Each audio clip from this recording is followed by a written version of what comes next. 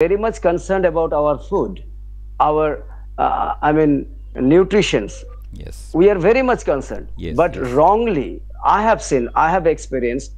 It is we consume them very wrongly and wrong food.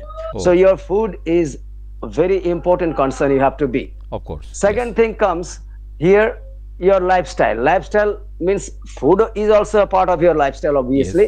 Yes. But lifestyle means when you go to bed, when you wake up from your bed. Yes.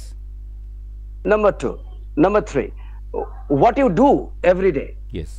Activities for your body to keep fit. Yes. So there is a yoga.